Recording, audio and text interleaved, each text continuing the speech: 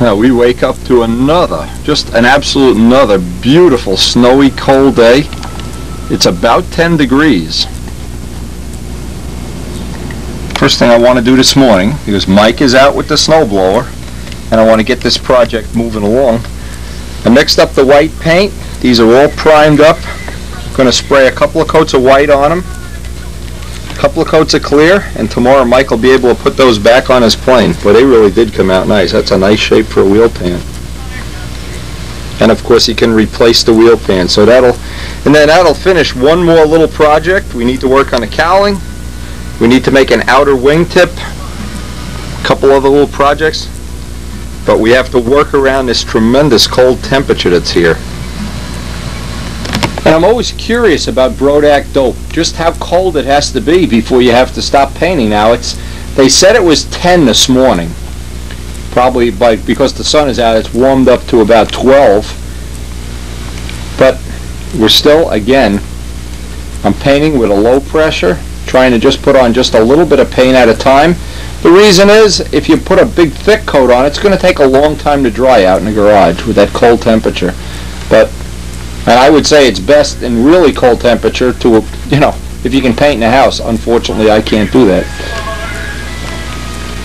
Even in a garage, it's 10 degrees. It's hopeless. But this tells me something about the Brodak dope, that even in the coldest conditions, you can get a really nice finish like this. And that's just one coat of white on there. Now I'm going to give this a couple hours to dry before I put a coat of clear on it, but it's really looking like it's going to dry up well. See, I've heard all kind of things that you can't paint below this temperature or below that temperature, but that doesn't take into account the old fact that when you have to, you have to. And Mike wanted to get this done today, so if it didn't work, it's his wheel pants. Anyway, it looks like, and I did check I have the TV thing on to see the temperature every morning to see just where I stand, and it was 10 degrees this morning. So if this dries up nicely and buffs out nicely, well, I don't know.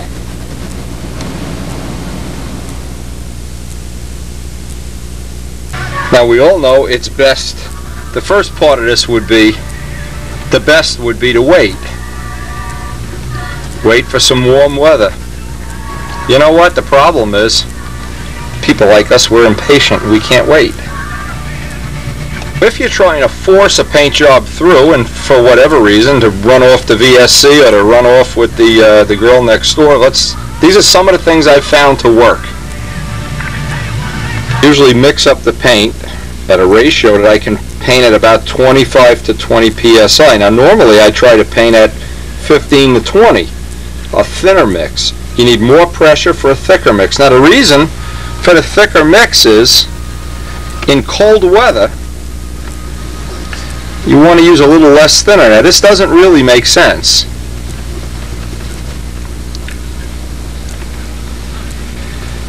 What you would think would happen is it's the opposite. You'd thin the paint, make it more watery.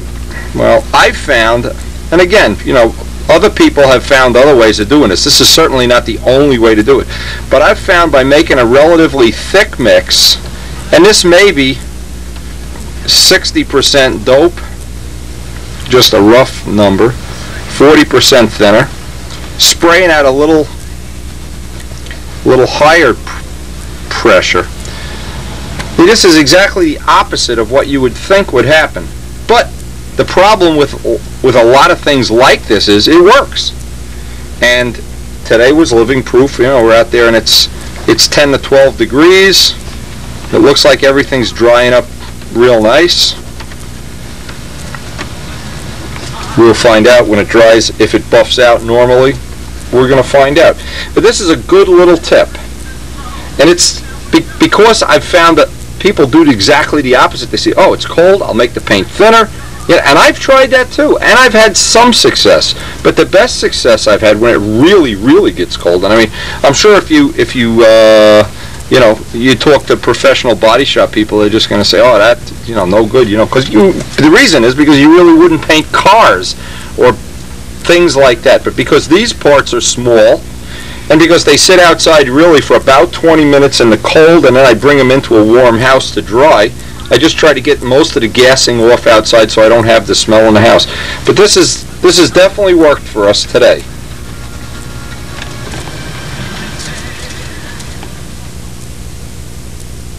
Notice one of the things I did today, try to get the paint drying, because I'm trying to use time management. I'm going to be back in the shop tonight. So I want to get things that need drying time done. The other thing too is I'm going to work on a tip weight box for a little while. Now, a couple of things people may or may not really have an understanding of. Here's what happens. If you make a heavy inboard tip, well, every little bit of weight that you put out here, you have to put the same amount out there. So if you add a 1/4 ounce here, in essence you've added a 1/2 ounce to the plane, because you need the other 1/4 ounce just to bring you back to neutral, like a seesaw. So one of the things now, I've spent a lot of time making this inboard tip really light. Don't know how successful we are, because it's irrelevant right now. And I've noticed some people that run around weighing, oh, this weighs 2 grams, and I did the tip at 1 gram, and this cap strip at, and in the end, the plane is too heavy. So something they're doing is wrong. I'm not sure what. But one of the things I did, now I normally would take much heavier wood, because I wouldn't be hollowing the outboard tip as much. The reason I want to hollow this tip out as much as possible is because we want to have the option of putting the, and we're not going to guarantee have to do this, but we want to have the option of putting that about 1 ounce Sanyo battery for the Zetron as tip weight. If we wind up with 1 ounce of lead as the final trim, I'll figure a way to get that tip weight there, and I made sure I have a straight shot through the holes, just like the lead outs, that I could run the wire through. So the goal, normally this tip weight box, number one, I'm going to make the box a little bit bigger physically, and I'm going to hollow the tip more than I normally do. Two things that would be just a little bit different. But anyway, I'll start same pattern, cut the pieces out of what I hope is going to be, this looks like 5-pound wood. It looks like relatively good wood, where normally I don't have to use good wood up on this. And I'm going to try again to allow myself enough physical room in the box for the option of using the Zetron battery as tip weight, if that becomes one of the choices. Now, because our wingtip is just slightly bigger than 2 inches, and these blocks are just undersized by about 1/16 of an inch, so what I've needed to do is make a little extra piece too, that normally if you have a thinner wingtip or thicker blocks, if you use 1 1/4 blocks, of course you don't need the little extra piece. But one of the funniest stories I ever remember is we have somebody, unfair to mention a name, but built this beautiful wing, comes running over the shop to show me this 3-ounce wing, and wow, look what I did. I figured out how to make the tip weight box out of 30-second balsa, no bolt holding anything in. So yeah, that saved a 1/4 ounce. The wing was light. Yeah. First time he flew the plane, the little weights in there just vibrated through the box, actually ate a hole through the box, went flying out, almost went through Jimmy Casale's plane, which Jimmy was not too thrilled about, by the way. In fact, it's one of the stories whenever I see Jimmy I always remind him of. But anyway, a super lightweight tip weight box is really not an efficient choice, and it isn't one of the things I'm trying for, other than the fact that I may want to use that little battery pack, and that little battery pack is in the neighborhood of 1 ounce. Or if somebody, Don Dixon or somebody, can come up with some lighter weight batteries to power that little the little Zetron receiver and the servo.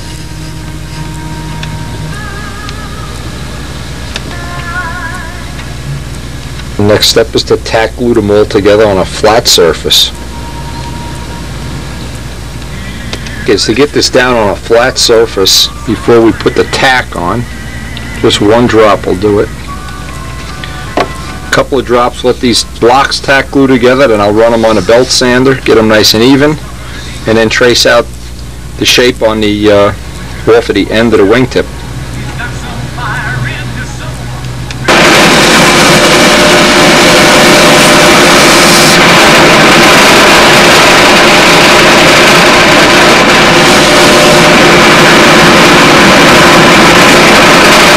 Okay, lining this up. Most important thing, I want to get my center lines lined up. I get my center lines there. And I want to real carefully now, with this taped in place, get a nice clean incline on it and then leave the incline on.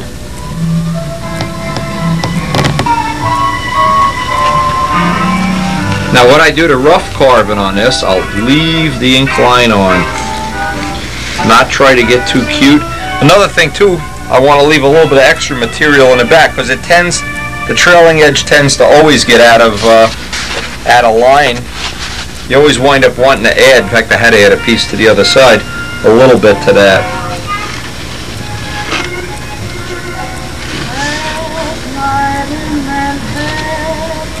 Okay, now that's ready.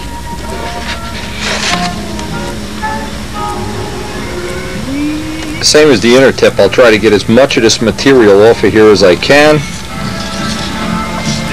It'll just make, once I get this put in place, make carving it a lot easier and the final shaping, because I don't have to deal with the wing being attached while I'm chomping away at these edges. Sugar and sweet, my love.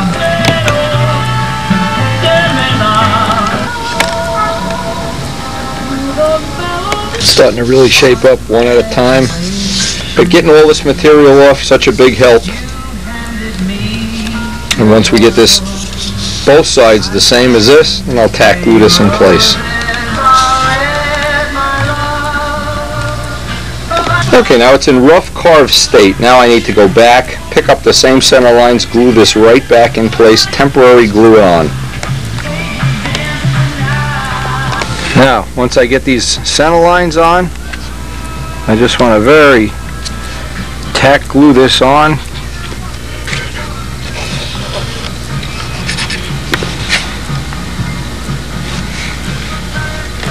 I guess the most disappointing thing here is when you put too much glue on and then when you go to cut it off, and I've done that.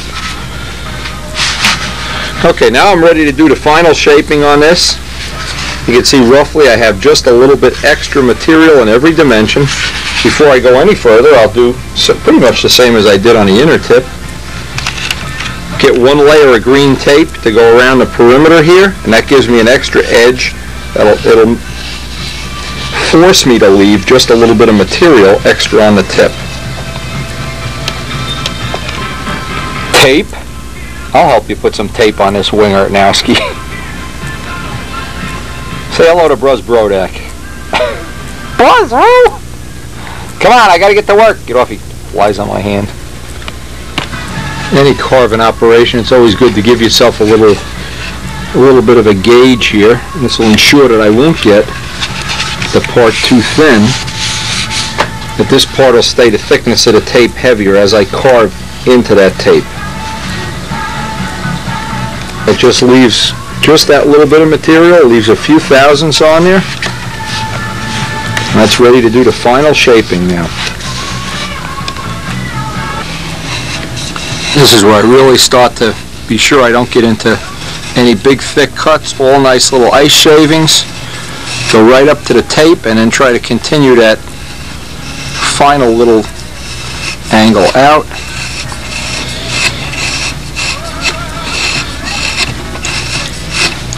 There's something about modeling when you know it's 10 degrees outside.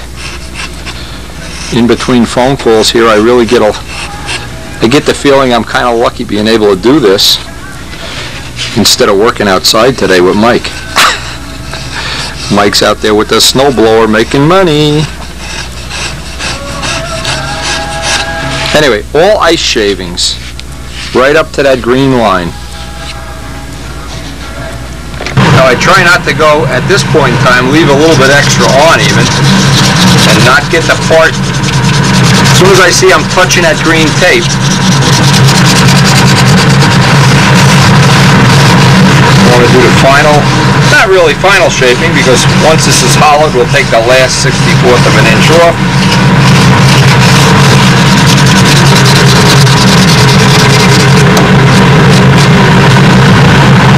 The only thing left to do is take the tape off, take a brand new blade, remove the tip.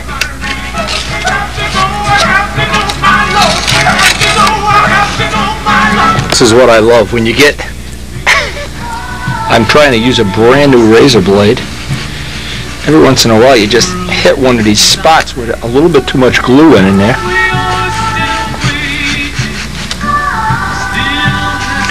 Yes, it happens to everybody.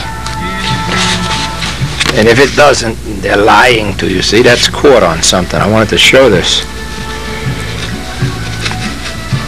Somewhere in there, some of our CA wicked its way down in there. And I don't want to just force it, needless to say. But as always happens, this is a good thing you can pick up off the tape. So tape wouldn't be much good if everything went right all the time.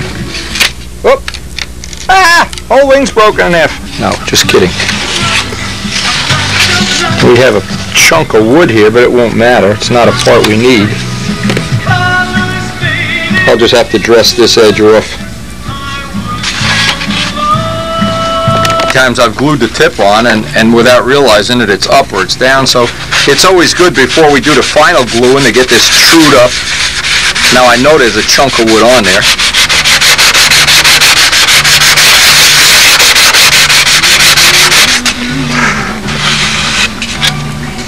We want to put on a little rough line for the 1/8 inch hollowing. We get some rough spots in that wood, but we'll fill those in with little repair plugs.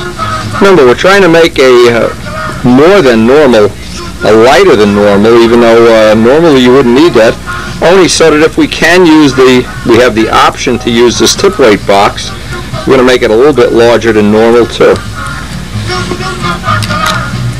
There's that piece of wood that's stuck to there.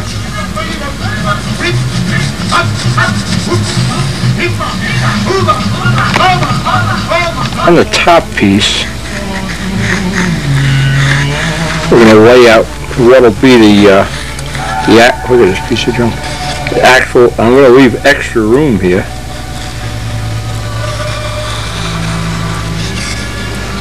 Give me some reference lines to carve to. The bottom half of this, I'm trying to lay out. Normally I would want the tip weight box to be as far forward as possible, but because of the shape of this tip, just not really practical. So I'm going to basically go from about here to about here. Again, I want to be able to thread wires through here. If we decide to use this option, normally you wouldn't have to make it anywhere near as large as this. Using a piece of tape to lay this out. You don't want to have the tip weight box go to the very edge because this edge gets too thin and fine. So I'm going to leave an extra little amount. Now the next thing I need to do is go over to the jigsaw and just cut out. If you follow through step by step, it doesn't matter what the tip weight box shape is. I wouldn't make this any thinner, otherwise you don't have the support up here where you need it. These two lines aren't really critical, but I like to keep them 90 degrees just so it looks like a, you know, has a little bit of a professional look to it. And the way I go through here is I just go right through with the saw blade. But now, if you see how I transpose that up onto the top, and this is important.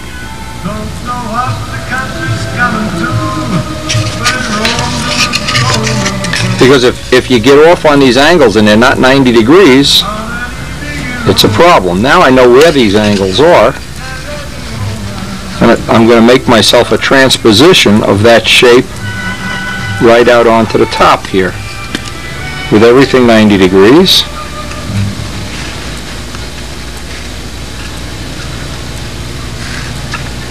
And I can just use the tape to lay that extra thickness out. Now with these lines laid out in tape, just roughly, now I can go over to the saw, and because this line is going to be flat and the blade is 90 degrees, it'll give me, I'm using this surface here to set all the cuts to 90 degrees. And this one here, you know, you could do this by hand, it isn't real critical. Just makes it a little bit nicer if you can do it that way.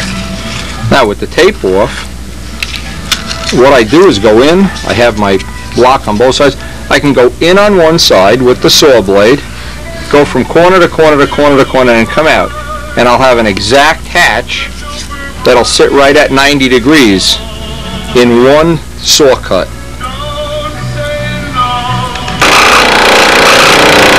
What I'm using a saw table actually as my 90-degree edge to hold 90 degrees here.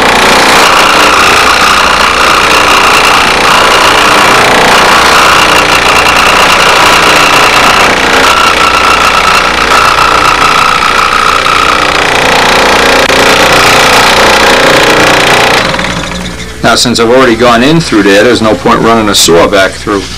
I can just put a little piece of scrap in here, but now, once this is glued on the tip, I have these, imagine trying to cut all these angles by hand, and I have a block that should be a nice 90-degree fit. Okay, now I need to know where that hatch is going to rest in here, because I need to come up with some blind nut system. And a hatch this big, what I'm going to try to do is get one blind nut in the front, one in the back. A hatch this big I think needs more than one blind nut. And that'll give me all the room in the center for putting my either batteries or tip weight. Now that lays that out. Now I know where that hatch is going to roughly reside.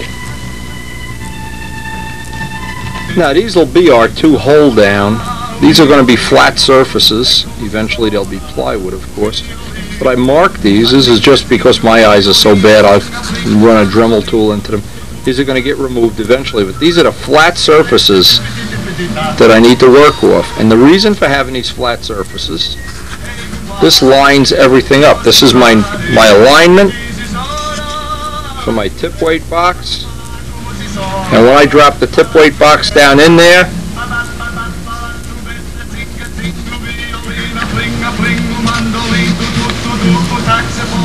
I always like to true up all these edges also, just to get them. The saw blade leaves little irregularities.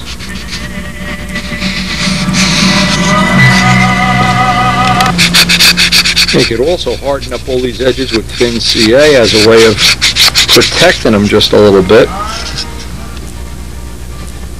Using a Dremel tool with the ball end, I can take all of this material out. I just need to save myself a little ledge here. The reason I marked this is because, boy, my eyes are really going bad lately. I don't need enough carrots, I don't think. That I have to leave on. Everything else in here I can remove and actually create my tip weight, the area where the tip weight box will reside. The tool for this is the little carbide burr. You can see how quickly this takes material off.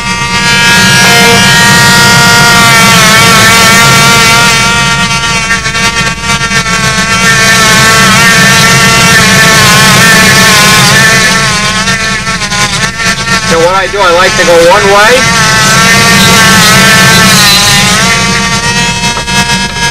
As soon as I'm done with one way, and just work it back the other way. This way I can feel that I'm not getting too close.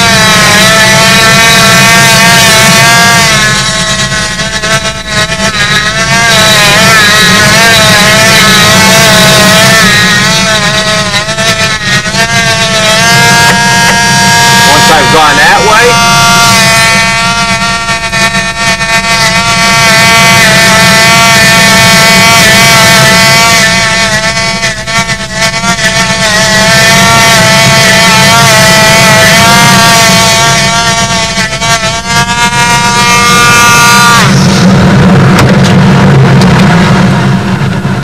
you can see how quickly that cuts. I'm going to get the rest of this material out. I want a tip weight box that, remember, the volume, and I also want to be able to run wires through here, so maybe I'll take this edge out. Just in case, I want to be able to run my wires right through where the lead outs would normally run on the other wing. And just when you think you can never paint road out, how cold do you really think it is? It's probably 15 by now, huh?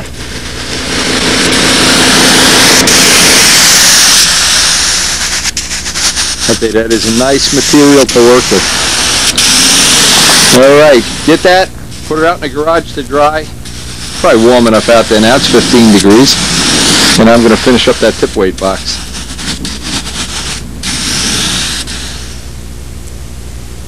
Okay, now Mike has buffed up his, what shall we call this? The Cardinal Professional Plug. Ooh, that came out nice. Woo! Okay, now we got to make a box. You watch me do this enough times. We got to make a box to confine the molding rubber. We want to leave about 3/4 of an inch around the whole perimeter. And I guess we can make a little block here just to save material. Okay, we want to true all the box edges at 90 degrees when Mike makes the box up. We've done this enough times to know pretty much, oh, that's going to be nice. Screwing up everything at 90 degrees on the belt sander for the box. Even though this doesn't have to be real fancy. And while we're doing that, we're trying to multitask here. See, this is the whole thing that I feel like I'm pretty good at. Well, maybe good, I don't know. Multitasking, doing this, having paint dry, having plugs being made. Alright, baby, you know the deal. Now, nothing special about making a box, but what we're going to do is when we pour the rubber, if we wind up we need just a little 1/8 inch more, we can fill this area here with a plug. Again, just to save material. There's nothing special about making a box, but I love that box, those plexiglass things George Venturini had, except he won't share them with me.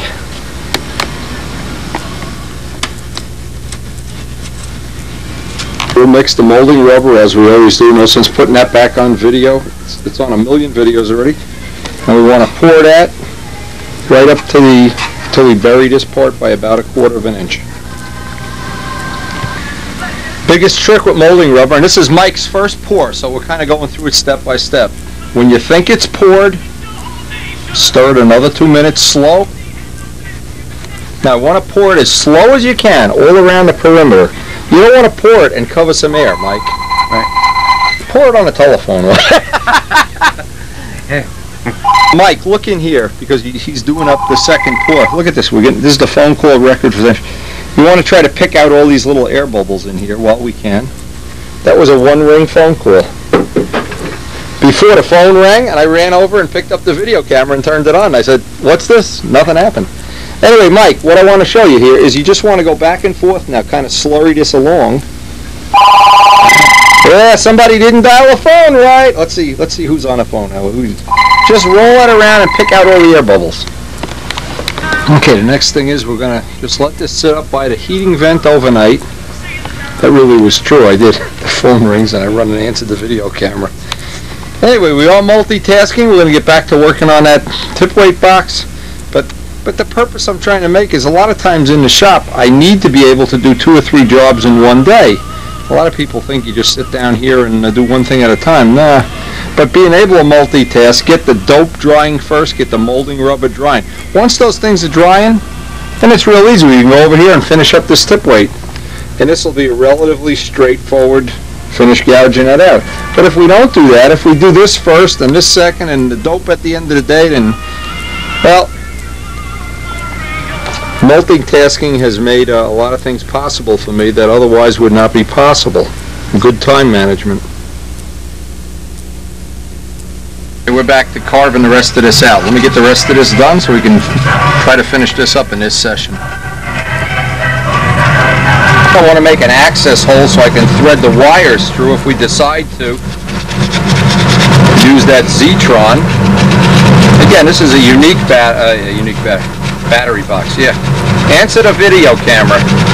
But one of the things that I wanted to do is give myself quality options. Now clean this up in here. Next thing I need to do is remove exactly 1/8 of an inch out of each one of these little wedges and make my plywood, the little supports out of 1/8 inch plywood that are going to hold the blind nuts. And by keeping this roughly 1/8 of an inch, what I want to do is make sure that that piece will be completely parallel to this when I'm finished, because this sets in the ledge that the box, I want to keep these parallel. But having these little feet here, this makes for a nice little way of aligning it. Remember, in the olden days, and I was one of the first ones that I just really made me crazy. I'd make a tip weight box, and then I'd try to carve this block, the block to fit this, and I would just go bananas. And it would be hours and hours, and I'd just go crazy trying to figure out exactly how to do it. Using this method, I think it's relatively easy. But each part on this, right, each step follows the next step. Each part lines up the part before it, and that's what makes it easy. There's no where you're trying to build a bridge in midair. 1/8 inch light ply. I'm going to strip off a piece to make the 2 braces. Now I'm stripping off little pieces like this. I just need to eyeball up what the angle is. I want to make the 2 pieces because I want to have the 2 blind nuts confining this. And the hatch, if this hatch were half the size for a normal plane, I'd only need 1 screw. Okay, now I have these 2 pieces, but the next thing, I don't want to glue them in. I just want to put the slightest drop of glue on here. But most of all, I want to make sure just 1 teensy bit of a drop. Make sure these surfaces are flat, because these are going to align my cover. This is the tricky part. This is the part that saves you a lot of time. I have this, I'm looking for an equal edge around here, and I can just carefully take this piece off while holding this in position. And now, just holding this in position, I can drill both of these at the same time. And I can do it with the drill press. That should be right about where I want it. Now, I can take this off. By using this on a drill press, I'll get a dead 90-degree hold. And I'll come back here and use this to line this all up. See, one part sets the other part in place. That's what makes this a nice system. Of course, these holes are drilled at exactly 90 degrees. Again, this is the part that I like, is that one part kind of aligns the other part. We can just line these up, kind of line this up so we have it even. And if you make too big of a gap, you can always fill it with 64th plywood. Okay, now I take just a pointed piece of 1/8 inch. It's going to go right in there and leave an impression. And this is exactly our alignment guide for drilling the holes. There's our alignment guide for drilling the holes for the blind nuts. And once, now see, I've marked this one on this side. I just break that temporary glue. Now I can drill these, put the blind nuts in, and then glue them permanently in. Nice as I can get the blind nuts glued, I put a little bit of Warren Walker's penetrating oil in there so that the screws don't, the CA doesn't creep in and get on the threads. And I can just glue these right in place. And I have that little alignment line, of course I do, right there, that I can line up the alignment line. Step is I need to put 2 strips of 16th plywood along the bottom here, but keeping them perfectly parallel to the bottom. Reason for that is we're going to wind up, as this clamshells together, we don't want to lose our dimension. And I can just strip off 2 strips here, and then what I do, put it back in the drill press and use these for the guide to drill the holes. This allows the plywood to maintain a nice flush edge. This is just 16th plywood. Because I already have the holes drilled, I can drill down this way. That'll hold me at 90 degrees. And that's the nice step. Each step sets the other step. The plywood piece is attached. I can get a perfectly flat surface. I go over to the drill press using this as a guide and just drill the holes just for the bolt shanks of the 440 bolts.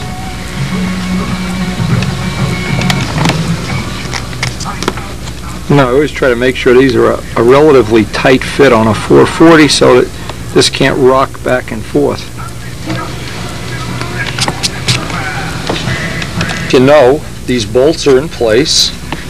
Now, so let's say this was cocked off one way or another, because the mounts are tack glued on. Or we could break them loose and just move them if we had to, but this is held on. And we could slide this around, move the mounts. But now that we know we have the alignment that we're looking for, and we're kind of comfortable with the alignment, like I said, we're real comfortable with the alignment. There we go. Okay, now I know I have a nice even piece around all sides. Now the next thing I can do is just tack glue these together. Now I don't want to glue it permanently, because I don't want to glue it with these screws in here. I want these screws to be out of here. Otherwise I take a chance on gluing a whole piece together. Just all I'm using the door for now is a nice square perimeter. And I can just tack glue that in place. Each thing is lining up the next thing down the road. Before I've been jiggling around with this, making sure I have the fit that I want. Once I'm sure of that, now I want to take even a little more of the wood out of here, just to make this. Of course I want to leave the beams in here that'll hold the hatch cover, just to get some extra weight out. Again, this is a specialty, one-of-a-kind thing we're doing here, but this is really a nice way to do it. Every time I do one of these, I'm always satisfied thinking, wow, it's a pretty good way to do it. But the main thing is, now we have all our fits and alignments and everything. Now we can get in here and hollow as much more of this material as we want out, and then we can still put it back together.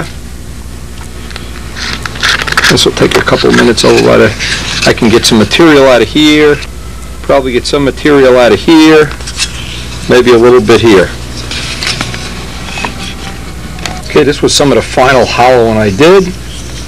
Again, so I can mount my battery pack. Now I need to make a little plate in here out of plywood with a screw so I can hold the end or tip weight. I guess I'll put it toward the thickest part of the wing, which is going to be here. Let's see, because I want to be able to, if I have to put that battery in here, or maybe shove the battery in there, but I need to have a screw. I sure wouldn't want to just leave it laying around in there like somebody else I know. Won't mention any names. Just one thought is, because I've got this tip really light and hollowed out, one of the things I may luck out and be able to put that whole battery pack out there. But if I were to leave this solid, then in essence I'm adding to the model, because what I'm doing, if I can use that battery pack in a tip instead of in the fuselage, well, one of the things it's going to do, it'll make the total model an ounce lighter. And that certainly would be worth striving for here. But even if we don't use that option, just having it as an option or a trim feature, I think it's going to be worth the time and energy. It's a good idea when you make up the little plywood. Just give it as good a footprint as you can. I ground off the head of the bolt, made a little recess in here, because I don't want the weight to be way up here. I like it to be right about in the middle, and by the time I put 6 or 7 of these 1/4-inch weights, or what I'll do with this is make myself a little battery box and put the battery box down with this. So trying to give myself as many options, and I can run the wires right through here when I'm done, if that becomes the choice. Now this is ready to glue in here. Let's just see. This completes this, and at any edge I want to harden up here. I want the wood around this to be good and hard. I want this. Now I know the mistake I made at one time. I thought I'd be real cute. I put a blind nut in here, put the screw down. It came right out the top of the wing, of course. It was a thing that was not thought through well. This is thought through, I think, reasonably well. And I think it's at a skill level that just about anybody can make one of these boxes, even if you don't make it as fancy as this. Before we do the final gluing, I want to cut myself 2 little pieces of tubing, same as we did on the gear blocks. That'll protect those holes. And if we're going to put a battery in here, this cover is going to be coming off a lot, so we want to protect them as much as possible. You want to glue this in position with the bolt here, because the bolt, it's a very tight fit on the bolt head, and the bolt head lines it up. But I just want to tack it in place. what's happened in the past when I've tried to put a permanent, glob of glue on there. Well, sometimes you glue the bolt in place too. I'll just make sure we have it now. No, we're in good shape. Now grind these off, and we'll be ready to put this whole thing together and attach it to the plane. I like the way these little edges give it a nice little professional look. This is the last we're going to do tonight. We'll pick this up tomorrow, but I think this is worth evaluating here. This will be ready to install on the wing, and then do the final sanding tomorrow after that's all tacked together.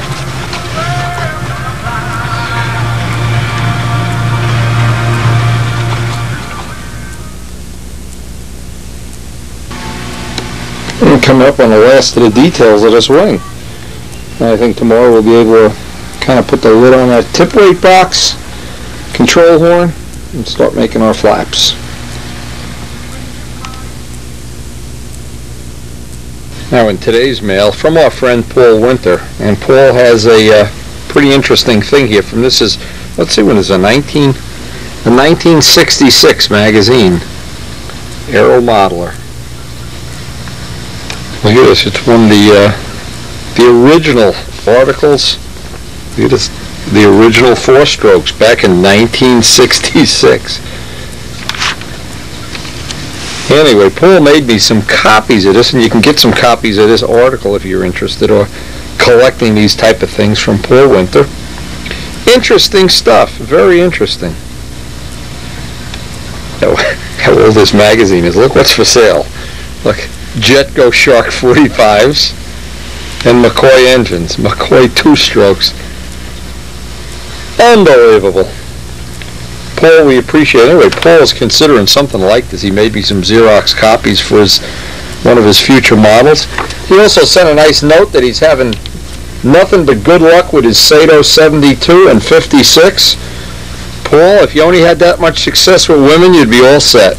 Anyway, thanks a lot.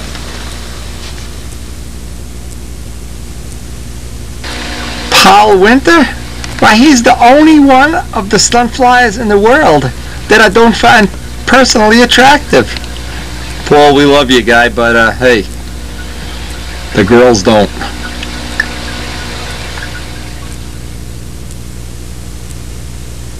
Now today, the last little job I need to do is to glue this on, put a final sanding on it.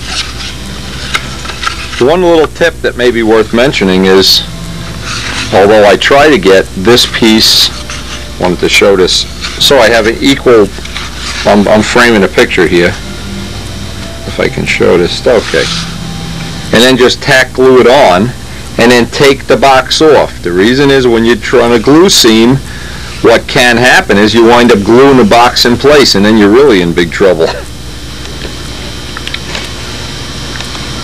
And the last step is to blend in once this is glued on.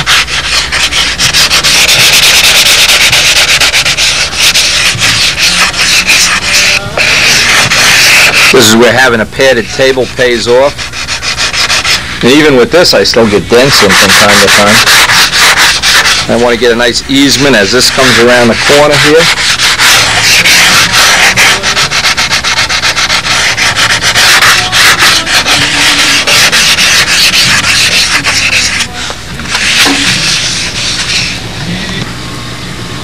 Okay, we're one step further ahead now. Next step on this is going to be to make the horn up, but we have some work to do. I don't know what else we're going to get done today.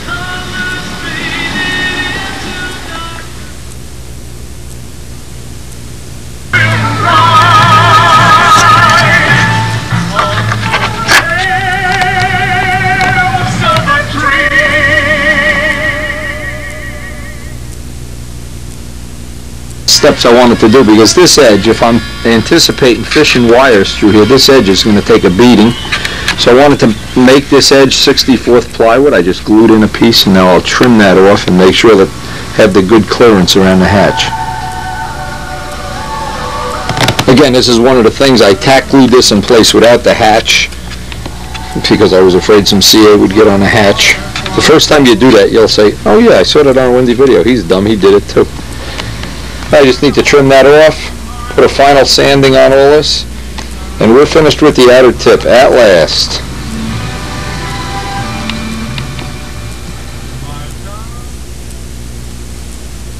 Final sanding, I just always have the block in place because that's going to set as I work my way down toward the tip. Like I said, as I answer the phone for President Nixon, just can't seem to finish this today.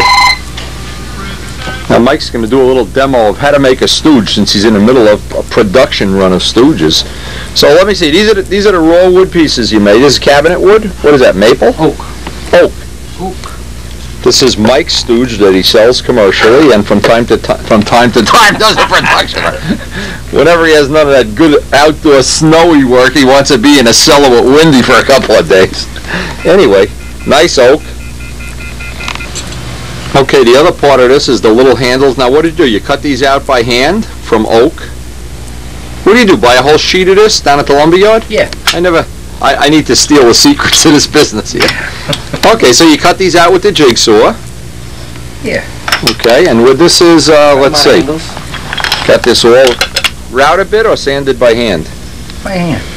Okay. Just round them off. They go in there. And you got these. This is Mike's own design. And of course, this is my chosen brand of stooge. Okay, these are the uprights. Dowels.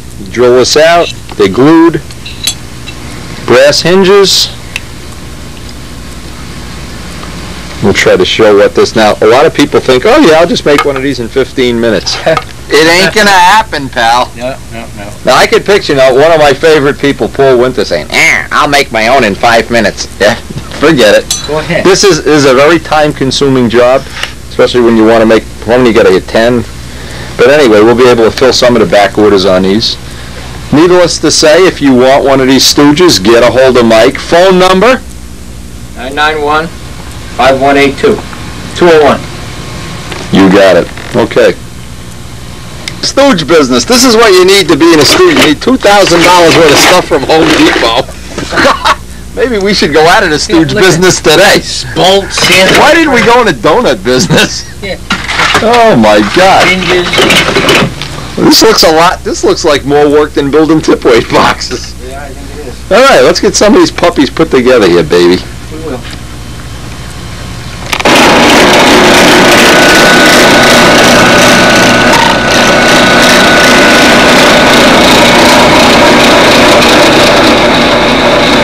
One thing I like about Mike's stooge design, it is really bulletproof. It's epoxied, screwed. What else, Mike? And epoxy. Then epoxied more. The little piece that actually holds the plane from releasing is carbon fibered. High quality. I love that. All the holes are pre-drilled.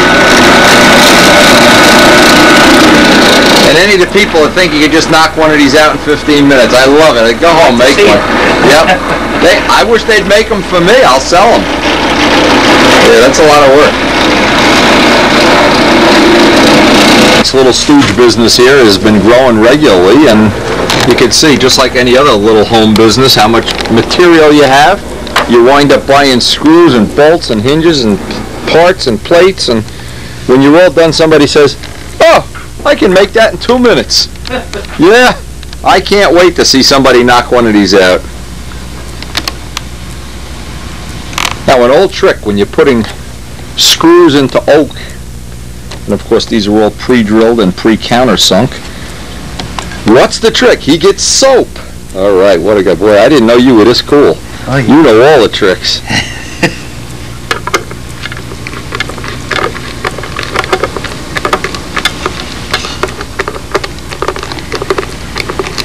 Boy, that's beautiful. Flush mounted screws, epoxy, oak, brass hinges, carbon fiber release pins. I'm just so impressed. Now, if we could only get them anodized, that would be just perfect. Yeah, that's a good trick. It's an old carpenter's trick. Put soap on a wood screw when you put, this is for a tight. I'm walking around the shop. The wheel pants are drying up beautifully. We're going to buff them out tomorrow, the next day. Wouldn't be good, at least you get your hands clean too while you're using that soap. But it's tough work. I know you'd rather be out shoveling snow with the snowblower. Yeah. Oh man. All of a sudden, Wendy's shop doesn't look like such a bad place. Such a bad place to spend the day, huh? I bet the birds outside are wishing they could be peeps. Hey! Hey, you want to go outside with the outside birds? One of the quality steps Mike takes here, I think it's worth mentioning. All of the screws are sealed with thin CA, then sanded back down to flat.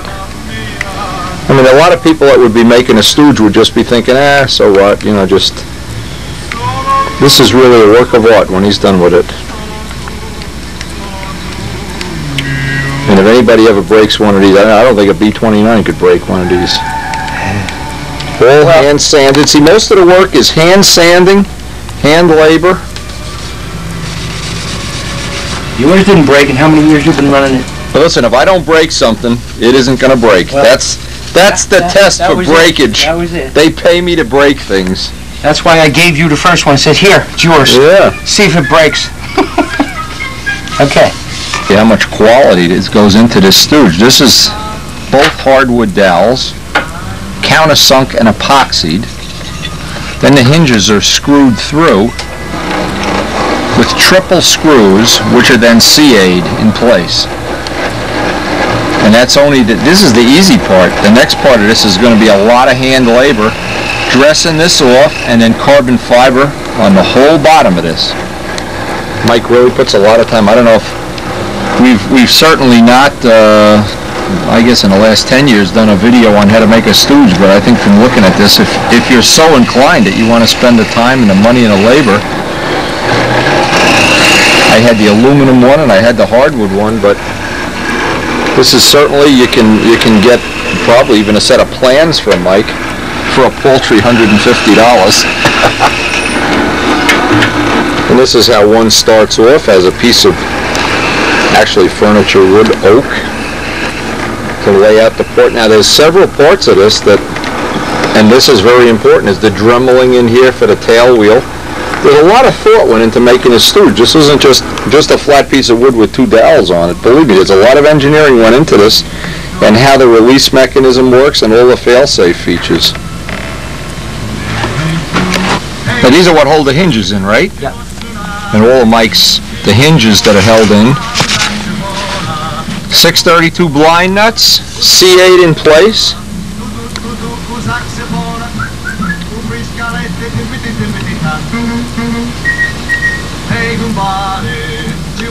The other end of the part that actually releases the plane. And if you think a lot of this stuff is easy, or you could just crank it out in 5 minutes, just do it.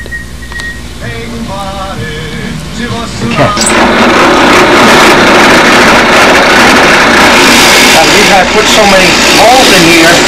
You know, guys are flying in grass, on grass fields. Right. Sometimes you hit a rock in one spot, sometimes you hit this, and that, you got... Well, like Jacobone, he puts the thing in and the plane's on a 30-degree angle. Right, so now you have, you know, all You different... have a lot of choices, plus you have a leverage arm. You know?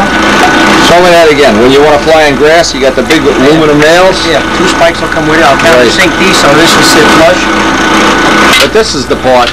If you don't do the tail wheel part, and when I had the aluminum one, it was flat, and the plane would go boom, Yeah, and you pop chip off props. Yeah. Okay. Don't even vacuum it up. I'm going to use it for doing my stuff. Now, after some extensive carving here, this is ready to wrap with carbon fiber.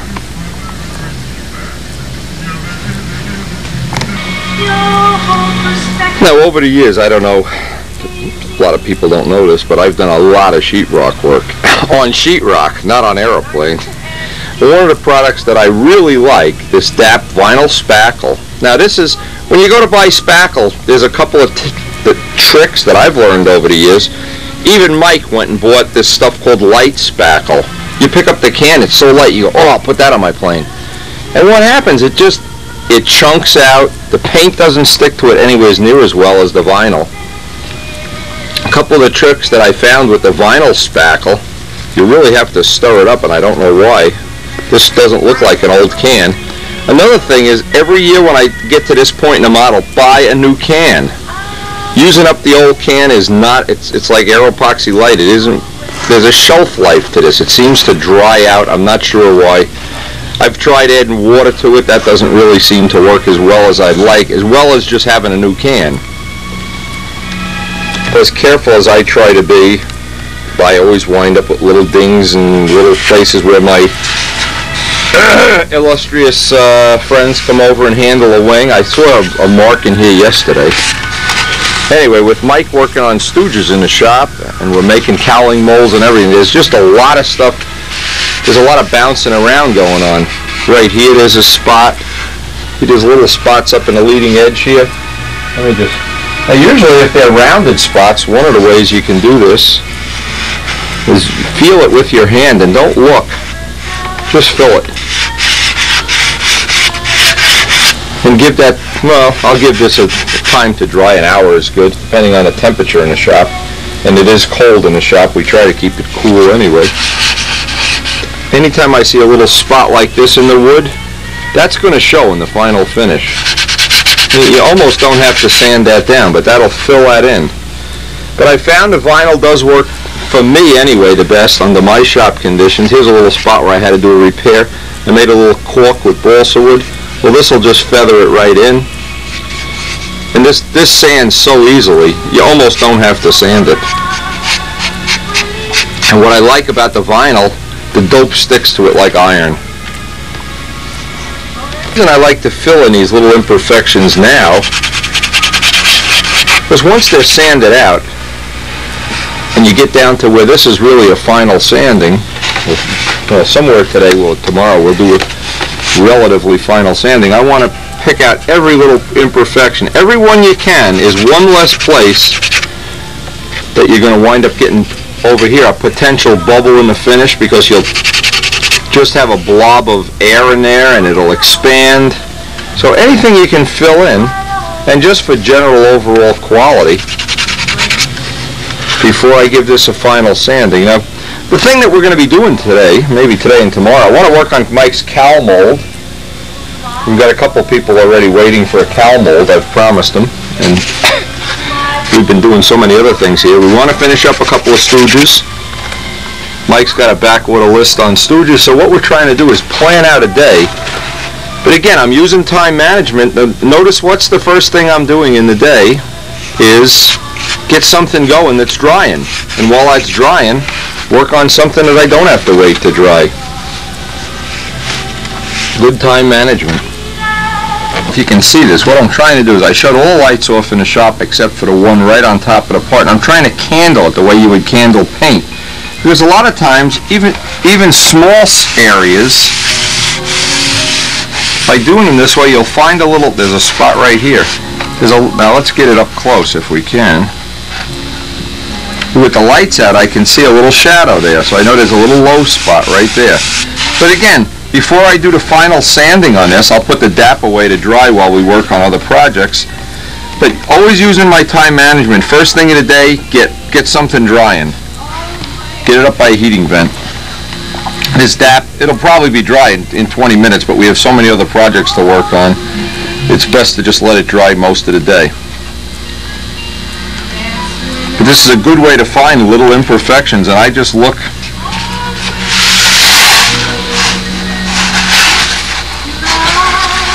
And you'd be surprised, a lot of times you don't even feel a little, there'll be a little low spot, but when you hold it up in the shadow and candle it, you'll see it.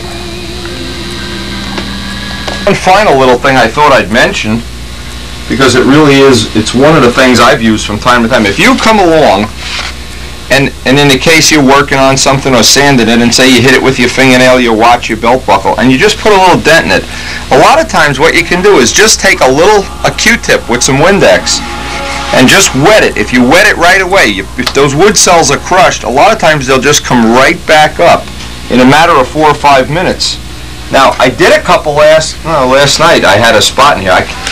I show you how good it is. I can't find the spot now. There was a spot where I really had stuck my finger, or what? Oh, here it is, right here. I lied.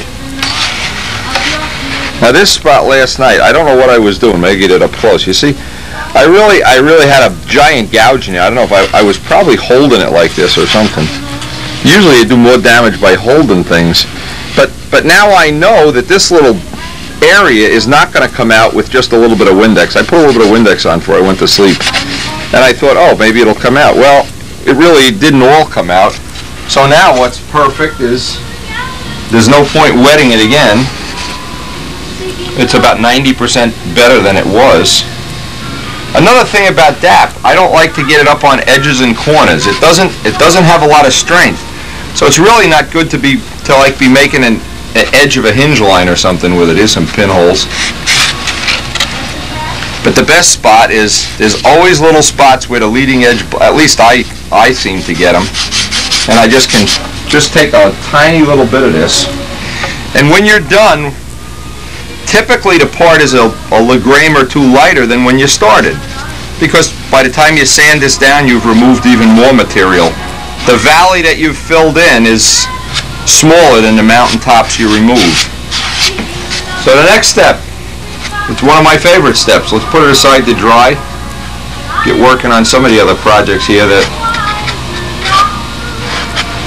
we really are excited about, seeing some of these other things, like Mike's cowling should be ready today. Mike's finishing up a batch of Stooges. By the way, we didn't put a step-by-step on the Stooges because typically when he makes a batch of them, it goes over a period of days. He does a lot of bases and you just can't put it all on one thing back to back. But those Stooges really are beautiful. And I've used one, I don't know how many years. This is going to be 3 years. And so far, we've had that thing that I like, a no-hitter or a no-releaser. Anyway, I really spend a lot more time, and I allocate the time. It's not like I'm in the overall picture, I'm saving time. By spending an hour or two at this point in the job, I'm going to save 5 or 6 hours when it comes to sanding, filler, and buffing, and trying to fill imperfections. The sooner there's a golden rule that I use.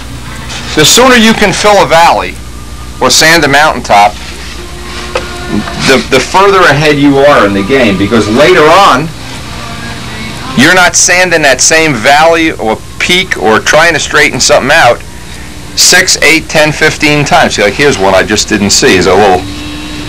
But if I spend an hour now, even an hour is okay because basically it's real early. The chickens aren't up yet, but I can get this stuff dry, and then the rest of my work day, I'm one step ahead of the game. But it's an important point to put on the video, the spackle that I'm using, because I have had terrible luck with that light spackle. I don't remember which plane. I think it was the Griffin. We did the whole plane out, just like I'm doing right now with that light spackle, and later on, everywhere where there was spackle, the paint was peeling up. Every little spot had a bubble, and it was really very disappointing. But I'm using this candling technique, and it may seem like, wow, who wants to spend all this time? But when you see that final finish where it's really beautifully smooth, even the shinier something gets, the more you see the imperfections. So, and actually, this will be lighter when I'm done because I'll block sand down till probably 99% of this is not even on the machine, on the part. Anyway, out here there's some. This is one of those days where a lot of people that skip this day and say, well, I'm one day ahead. I run off and went to the next step. But in the long run, they've lost because it's going to catch up with you when you start putting the filler coats on. Anyway, this is the product. It's very, I don't even know, I think it's $2. Very inexpensive. Every year buy a new can or go spackle your house with what's left over. While I'm just waiting for that DAP to dry, one of the things, the most important thing I've found in picking wood out, and it's 1/4-inch wood that I need, is to try to get a piece of straight grained. These are all the light pieces, and I'm trying to find not the lightest piece, but the piece that has the straightest grain, because I really don't want to wind up with a set of twisted flaps. And because we're going to do an experiment on this plane at some future time, we're going to make Nomex flaps. So I'll have a wood flap and a Nomex flap. And I don't want to compare apples to twisted wood or oranges.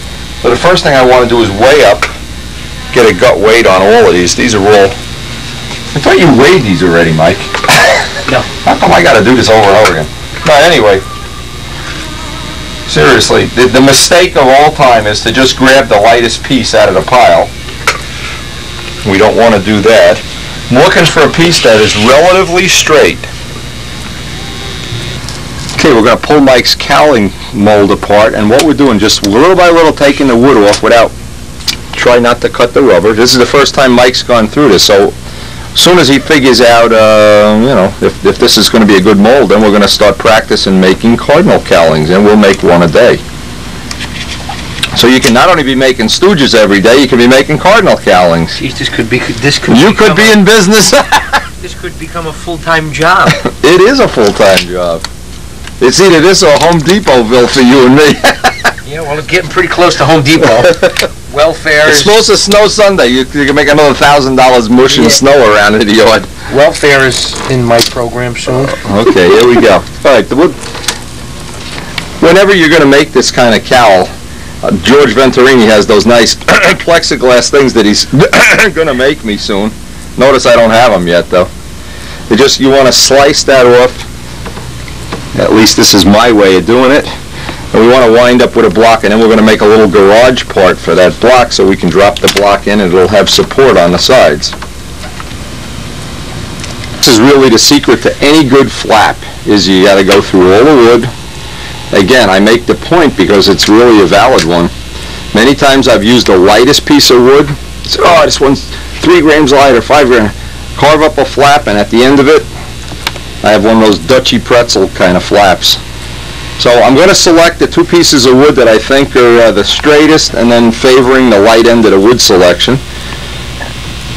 Mike will be very careful. I know Mike's going to be careful as he sticks the knife into that plug. We want to save that plug, by the way. We don't want to destroy the plug. So this way we'll both be busy for the next little bit of time here, and we can get several little jobs done in the same day, I hope.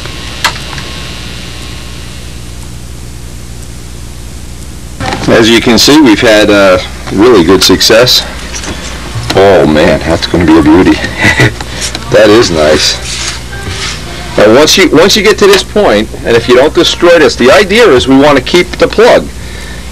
You understand why? If Peabody or somebody borrows this and doesn't give it back, like, you know, people can tend to borrow things. Yeah. Well, or if somebody wants, I could mail this to them if they want to make their own. Couldn't we fill this hole in? No, you can't fill it in reasonably. You're gonna have an imperfection. See, we've got one air bubble down there. If every part will have a dimple on it that'll sand off, but you got to make sure each time you do it that you just don't keep tearing this up. If we made 1,000 of these, this piece will get ruined. But you're going to get plenty of cowls out of that. That's the nicest one. Let's see. Look at the finish on that cowl. The finish is even nice.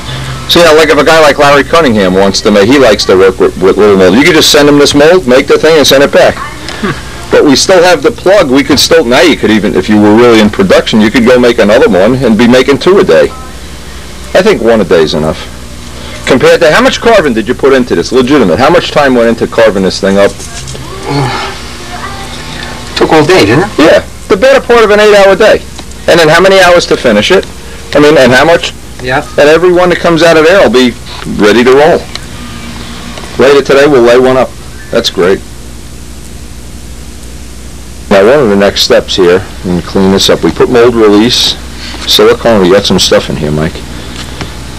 It's silicone mold release, even though you don't really need it. We also made a little box. Now, what we want to do, if for some reason you don't want to have the box that you have a kink, and you don't want it to, when you're pushing on it, that you can pull it out. But then when you want to take the part out, we want to take that out. So these little parts are just a little fixture to hold the box in place. The other choice is you could make this side of the mold 1 inch wide and put another $50 worth of molding rubber in there. That doesn't seem to work as well either. Now, Mike, pre-cut all the parts. He's got his silica filler ready. We're going to mix up some West Systems resin here, and this is going to be his first cowl layup.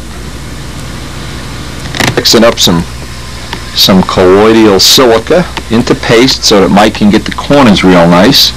We cut all the little patterns roughly, and they don't really have to be super accurate.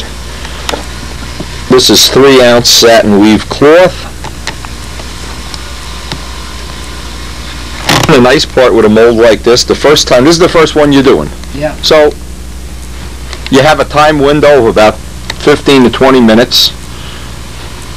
And you'll feel when the epoxy starts to turn into jello, then you know you're basically at the end of your window. You got to go throw that batch out and go mix another batch. But usually you can do this with one batch of 1 ounce.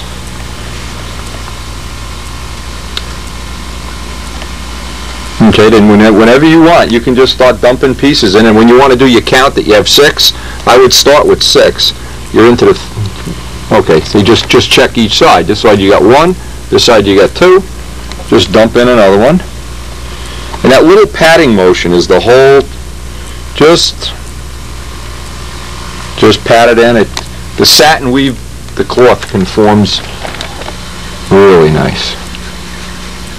Just wet it down even with a little more resin. Better in the beginning, the first couple you do, to have too much resin, then we'll soak it out with paper towels at the end. Managed to salvage the plug, and that was one of my concerns. I was glad that we did not lose this, because there may come a time when we want to make another mold, or we could take this mold now and make some modification or change to it or whatever, and that would be very convenient, that we didn't have to carve the whole thing from a block again. And this fits a standard kit, production kit.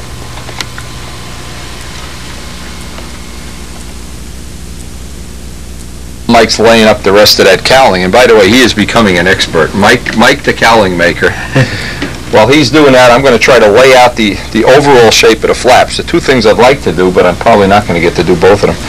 I wanted to make the horn and rough out the flaps, and that's going to be relatively easy. What I'm going to do, because I'm changing, look at this. Ooh, this phone. There's the Ford people. Yeah, maybe. Not a bad job for Mike's first layup. Now, how long did that take you, roughly? Half an hour? Yes. Okay, next one will take 20 minutes, next one 15, get rid of that. Clean the table off, and then I'll make up some flaps here.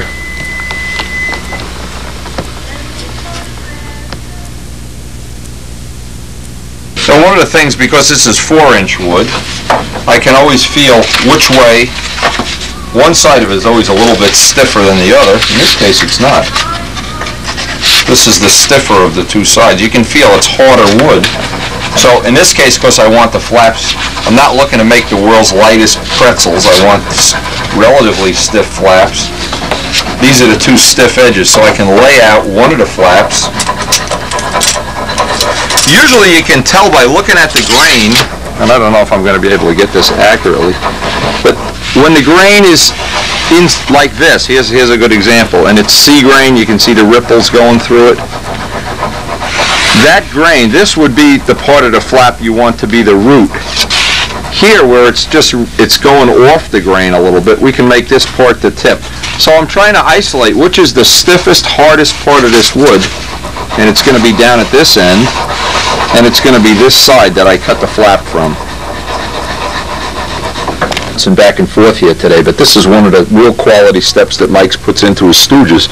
First off, after they're done, they're wrapped with carbon fiber.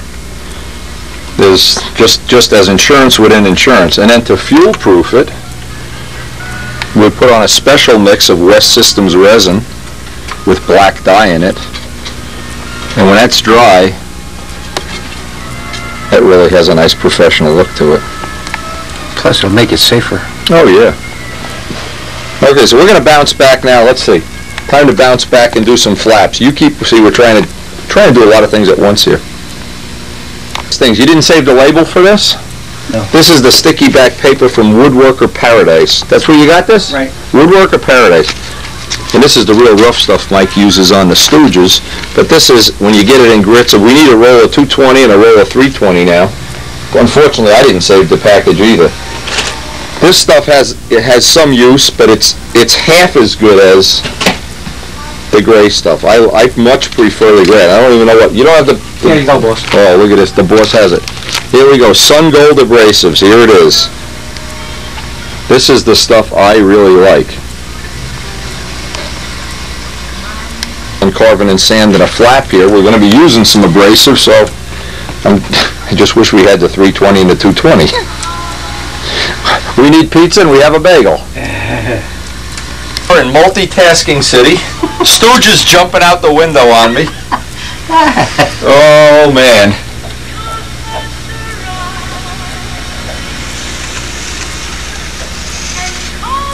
Anyway, we're going to rough out the flap shape. I'm making them a little longer than they have to because I don't want to carve the tip in until we have the horn in place. And as always, now, if you really want to be rich in life, you want more money than what's that Microsoft guy, Bill Gates? Figure out a pen that writes on balsa wood. You would be independent, because I'll buy the first 2,000 pens. Anyway, I heard a cool thing from Warren Walker. Warren Walker is doing some volunteer work on a Mark 14 Spitfire and has agreed to, as always, graciously send me some photographs. I have a better idea, Warren. Jump in a plane, take the key, and fly over to Jersey. Nobody will know it's over here, and we'll just keep it. Now, the reason I leave the flaps oversized, just another tip, a thing that's worth mentioning. A lot of times you get to the end of the wingtip and you want to make the flap exactly to match the curve and the shape and everything. And what happens, you make the flap, you put the horn on, and it's a 16th in, and you can't get the curve back. So if the flap is oversized right to the very end. Now, again, mentioning something that I think is real important is that both flaps are relatively the same stiffness. The worst of all worlds, again, would be one real buttery and one real stiff. And that's one of the advantages when we go to make Nomex flaps. One of them is they are relatively identical because the materials are the same. Where if you have two pieces of wood and the grain is different, can be a problem. Now, all through the process of making the flaps, I want to use that hard side of the wood. See, most people would be prone to use the soft side. For a flap, I would like to use the hard side. All through the process, because this is an equal panel plane, I want to be sure I have the flaps exact mirror images of each other. A funny story, I remember Casminato had a plane at one time that had one built-up flap and one solid flap. And when I asked him about it, you know, he gave me that grin that he always has, and he says, inside flap must be a stiffer, yeah. And I would think it's the opposite. You want the outboard flap stiffer. And then I said, what am I, crazy? You want them equal. I don't want them different. I'm a believer in, and people know that that's the way I like to do things. Equal panel planes, where things are equal, it seems a lot easier to, for me anyway. Maybe I'm just not that good. Maybe other people are a lot better than I am. But not maybe, they probably are. Anyway, I really look forward to seeing Warren Walker's, and I know that we've seen pictures of his shop on the video. I'm sure he can have a tremendous contribution to the world of restoring. It's a Mark 14 too, basically what the Seafire was. Now for sure, I don't want to get involved in carving a tip. In fact, I would prefer probably to add a little block to the tip where the grain is going in this dimension, because all that end grain is going to be a very weak area. We'll see when we actually finish it up. I just wanted to lay this out to get a rough look at it. And we'll be ready to start, with this multitasking going, we'll be ready to start carving flaps.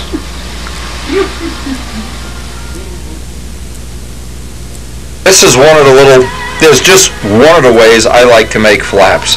I like to get a center line around the whole part. Now I know there's all kind of good ways to make them with rods and blocks and jigs, but this way I found just makes for the easiest way I know of to make them. I'm going to work toward a center line at every operation, and it's not really that complex.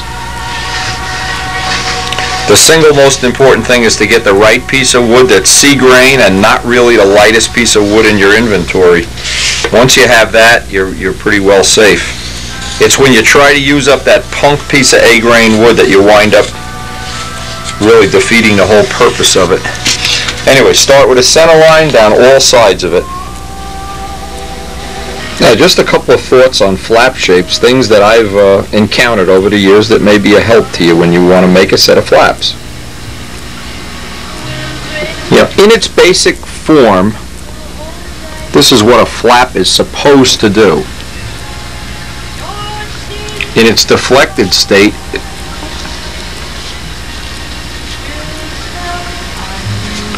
that's what we're trying to achieve with a flap deflection. I don't pretend to be an aerodynamic engineer. The person that could really answer this would be somebody like Keith Trossel or somebody that has a background in engineering, maybe Bill Netzbin. But I know one thing, this is basic seat of the pants, get a rough understanding of what's happening. What's happening is the air is traveling over this side of the wing, is going a longer distance. That path is longer than this path. So in essence what happens, this air on top gets stretched out and it's lighter than the air underneath it, and that's what's creating what we experience as lift. So this is what we're trying to control with a flap. Now what I'm putting on the paper here is just my impression of seat of the pants stuff that I've done over the years. I just want to mention that some of this information I gained from Al Raby, from his articles that he shared with everybody years ago. A lot of it comes from Big Jim, but most of it is just from seat of the pants, and that means just making planes with removable flaps that came on and off. Now, what I remember reading was that these flaps, thin, relatively straight flaps, gave more lift than when actually part of the airfoil was moved and deflected at given amounts. Now, I remember that. I never really had enough education in aerodynamics and fluid dynamics to know exactly why and how that happened. But a few things that I know happened for sure. Sealing the hinge line is a significant gain. It's always a gain. Because as you have a low pressure area here and a relatively high pressure area here, it can't bleed through. So I always design right from the very beginning the idea, I don't care how close the flap is to the back of the wing or the tail, because I'm going to seal that with hinge line sealing tape anyway. So I don't give a lot of thought to making a real tight hinge line. A lot of people do think that a tight hinge line is what they want, but they don't want to seal it. They don't like the fact the plane has tape on it, but I've found that this is absolutely the only way that I'm comfortable or happy knowing I have the best possible amount of lift coming off the wing. And I'm wondering if there isn't some real scientific reason that thicker flaps don't seem to work as well as thin ones. There probably is. And it probably relates to the drag factor as the air goes back through this. I wouldn't even get into that. That doesn't matter. What does matter to me is, and I've done this test over and over and over, so from me, under my conditions, I know this is how I want it to be. One of the tests that I did, I wanted to find out years ago, and I built a plane, that purple and yellow plane that we still have, that has the YS in it now, called the tweener, and I made 3 sets of flaps for the plane. In the course of making it, I made, having read all the Al Rabe things, having discussed it with Big Jim, having talked to other people, I just said, well, let's see what's going to work for me. And what I tried to do, I mean, this is exactly the same plane at the same time at the same field. I made removable flaps and elevators, and I had a pair of elevators that had very little taper here. I mean, this might have gone down 1/16 of an inch. Then I made a pair of flaps that had a tremendous taper. They almost came to a razor point. And at one time I had talked to Billy Woolridge when we were going cross country. We stopped in an air museum and noticed that all of the real high performance planes had razor edges at the back of the flaps, and we were wondering if that was going to be worth anything.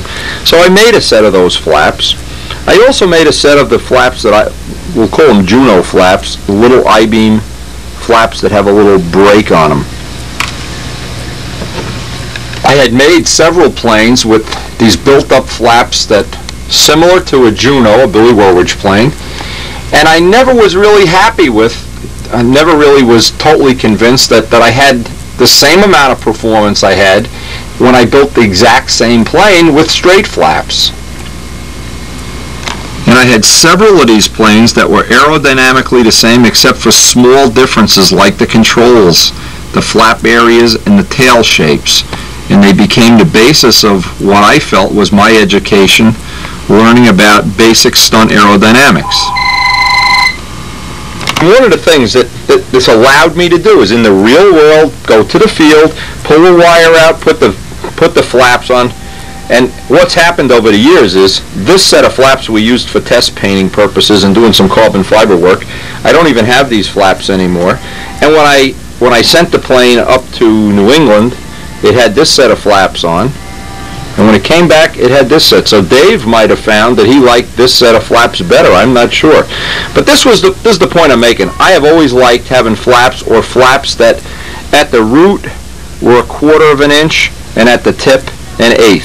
That amount of taper seemed to be the best compromise, and definitely made out of sea grain, not ultralight balsa wood. And Joe Adamusco and I have both. When we did the Spitfire, he found some incredible sea grain wood. Those Spitfires have flaps, they feel like they're made out of iron before you even put dope on them. But anyway, this is roughly what I've come to the conclusion, that for me and for my designs, I like the airfoil that I've evolved using over the last 6-8 planes. The Spitfires, they've all basically been very similar airfoil. I always like the flaps to be 3 inches at the root, 2 inches at the tip, unless it's an experimental plane. In this case, it's going to have a little taper at the tip. But these numbers have all basically given me planes that I was very comfortable flying.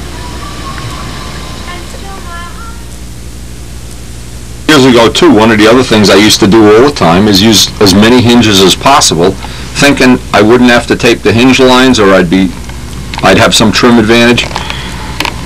I have since abandoned the let's see how many hinges we can put on a wing thing, and just totally seal all the hinge lines before I ever even fly the plane.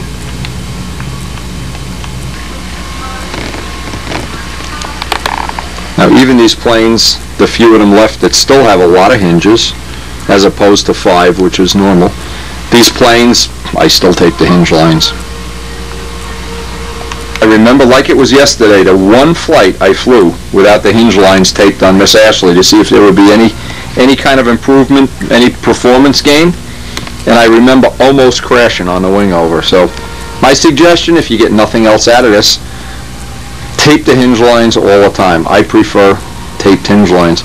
Now the other point I want to make is, as I'm making flaps, I'm going to be looking out for some little bit better technology in the future. We're going to try to make Nomex flaps, and I thought one of the things, when I get that technology to where I'm real happy and comfortable with it, I'd make a spare set of flaps for Miss Ashley, just as a test plane, because it's removable. See, some of the planes I would have to, in the case of this plane, I would have to cut the plane apart to get the flaps off. If you decide to make even a plane that's not a take-apart plane, I would highly recommend that you can take the flaps off. And if you build a flap that's twisted, bent, or some way you're not happy, take it off. Same with the elevators. But of course the ultimate is when you can have the whole plane come apart. And in this case, say we want to replace the tail, heavier tail, lighter tail, bigger tail, airfoil tail, flat tail, change the control ratio, and it goes on and on and on, how many good features you buy by having the plane take apart instead of one piece. Another thing that seems significant too is the heavier a plane is, the heavier it tends to be, the higher the wing loading, the more it benefits from sealed flap hinge lines, which would make sense as you're using the lift, putting it under more and more stress. And it even seems like on some planes, like the smaller Cardinals, the Profile Cardinals, the Brodak Cardinals, even they benefit from hinge line tape. Thing I did is get a brand new piece of sticky back paper down on my flat surface here, because I'm going to be using that from time and this part in the building forward. We're going to be using this, and I want it to be a relatively new piece. It's not all ginched up. If you really have enough room on your table, you can put a piece of like 100, a piece of 220. By the way, you want to get rid of some of the calluses on your hands. This is a good way to do it. If you don't have sticky back paper, another choice is you can spray contact cement down on the table and just make your own sticky back paper. But the stuff that Mike's bought, this is really good quality stuff. He uses that in manufacturing the Stooges. Now that we have that, we can true our edges when it comes time And again, I'm making mirror images, so sometimes I just want to take just a little bit off. But it's time to do our shaping, and the only real shaping I do on this is I want to make sure that I'm a full 1/4 inch at one side and roughly 1/8 of an inch at the trailing edge. Easiest way I know to do that is just lay 1/8 inch tape right over the center line.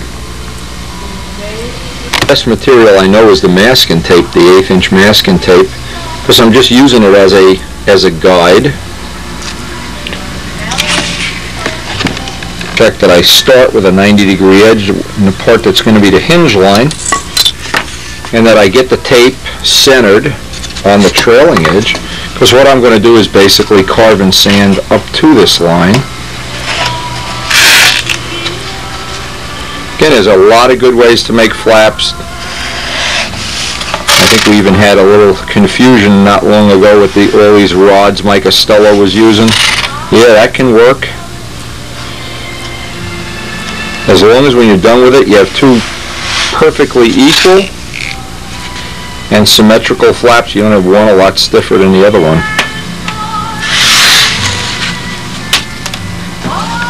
Sight that I'm right down in the center. That I've found is never to hold the plane straight, always on an angle. And because I'm only trying to take off a 1/16 of an inch on each side, I don't want to make it too thin at the back either. So I'm just taking that, trying to get it all off in one shaving. Because we don't want to make this part any thinner. I just want to get a blend from one side to the other, from 1/8 to 1/4.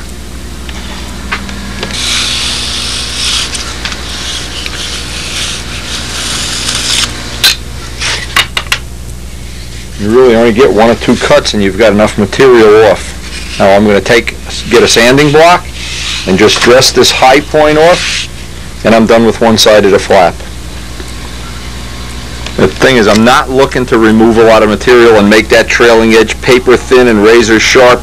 And I've even gone so far in the past, I've taken and put on the trailing edge, glued a piece of 1/8 inch square spruce, which worked nice, but I think that's really getting into overkill. Because this is just one of the times a year we're in this tremendous multitasking. By the way, I keep this on the straight edge of the table while I'm chewing this up. Get this last little bit off and then I'll start sanding. But I thought you'd enjoy, it's about a 5-minute segment, back from believe it or not, 1992, when I made the original aluminum stooge for, who did I make it for? Walt Russell. And I think Mike's stooge has evolved so well, but it just shows a real basic way of making it. But the real way is just basically copy Mike's design, and what I thought Mike should do is come up with a set of plans for, and publish them or sell them or give them away or whatever. His stooge really does work the best of any I've ever used, and you never have to worry about pulling out the tail wheel. I'm block sanding these down. Let's take a 5-minute break, and I want to put that footage on this. Now remember, this footage goes back to 1992. This was technology that was good in 1992. I think Mike's is even better, but this gives you a comparison of just how good Mike's stuff is relative to the old stuff.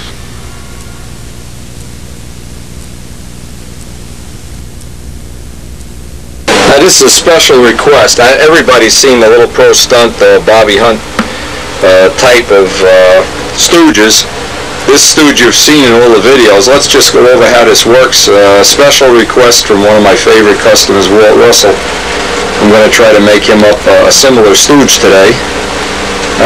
Obviously the advantage of this stooge is that you don't put any strain on a tail wheel, and obviously when a plane gets old, there's a chance you'll either pull the tail wheel out or the plane will release when you don't want it to. What happens is, as the model is in here, of course the stab is here and it's pushing here.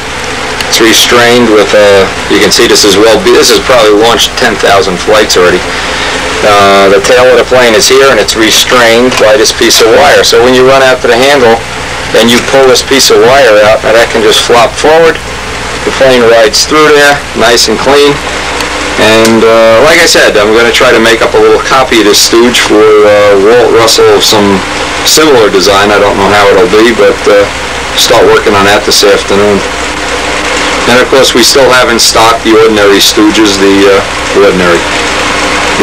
the typical stooge that releases from the tail wheel.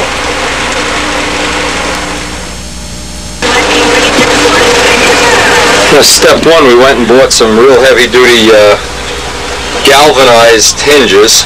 Obviously, we don't want this to rust. Obviously, you want to get this pin lubricated real well, so when you don't want this to flap down, bounce up, and hit the tail before the plane releases. So we have these nice little bushed hinges. They're galvanized, so they should never rust. Now keep this nice and lubricated using galvanized plated 832 screws and blind nuts, of course, and we're going to cut the back of these off. Now we couldn't get a piece of aluminum like this, and actually aluminum is overkill. Now we're going to leave this stooge, if you can see this, if you make one out of wood, leave it extra long. I'm leaving it longer than my original one, so that if these holes start to deteriorate from putting nails in, you can just move up and use the next hole, move up, use the next hole. And actually the middle piece here you're going to use as the runway for the tail wheel.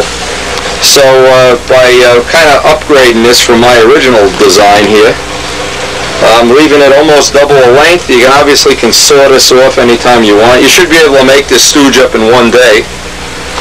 I'm going to try to finish this up today. I'll work on it all day until I get it finished, then put a couple of coats of finish on it so the oil doesn't deteriorate it. But that's the first step, and I'll try to run through this real quick as we're doing it. Step one, get the hinges aligned. You got to leave enough room that the body of an average stunt ship will fit in there. Oops, something just fell out of my ear.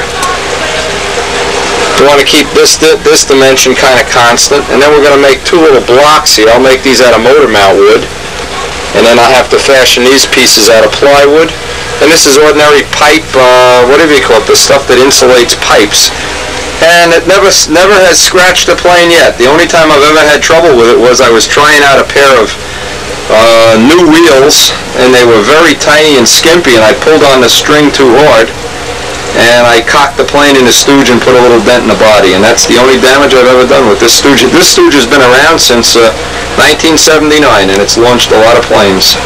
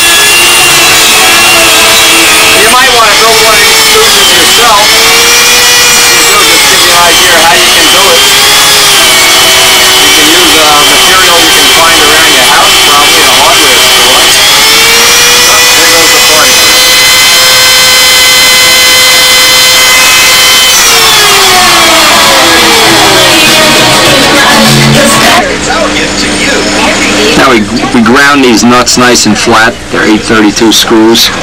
Nice and flat, so this will lay nice on the concrete or in the grass. Do your holiday shopping early with 0% financing. For the dollar. Tis the season for Toyota Pontiac Jeep Dimensions for 201-893-6. Now remember, in grass, what I used to make up some 5/32 wire hooks, just a big L-shaped hook, and shove them in the ground about 2 feet.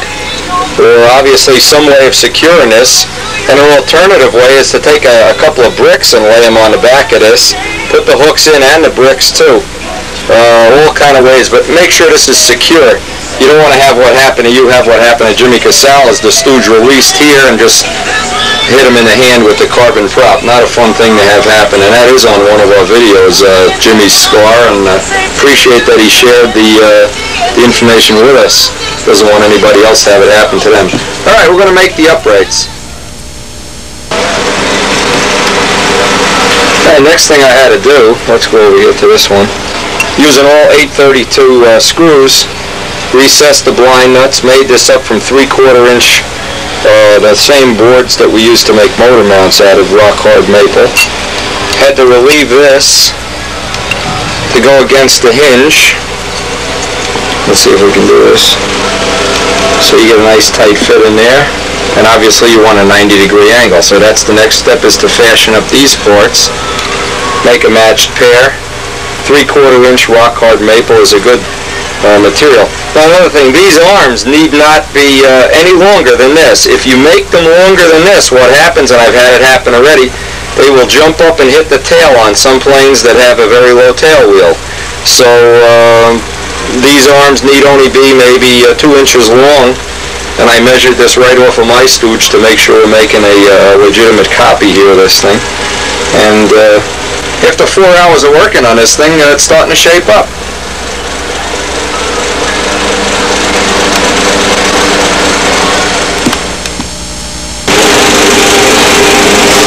Alright, we mixed up some slow drying epoxy, and we epoxied these arms.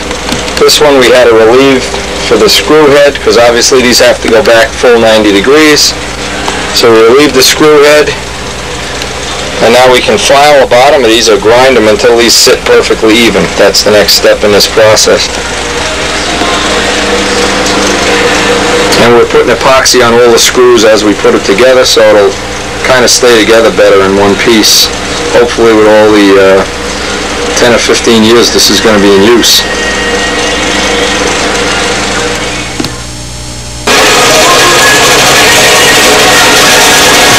Alright, we put in the pieces, 832 machine screws and blind nuts, and this is just regular pipe wrapping foam, and we'll obviously cut another piece for that.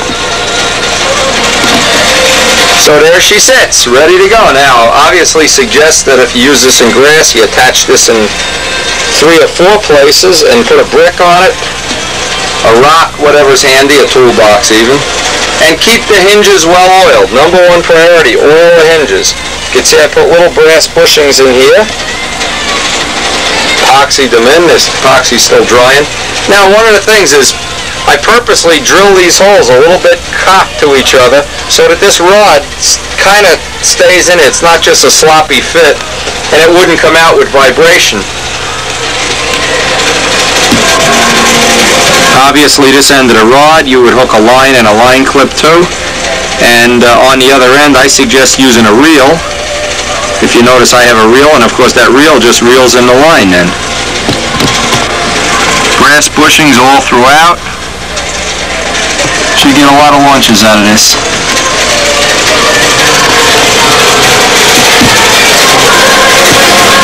And of course one of the nice things, as we always do, we give same-day service. I don't know if I can get Mike's stuff, and I look back 1992 and I have to laugh. He's really come a long way. These things really are nice, and we'll hopefully show one. He'll have one finished here before the day's out. We've got so many things going on at the same time here. I want to go finish sanding those slabs. Hope you enjoyed that old footage. Wasn't I young and handsome back then? What do you mean, no?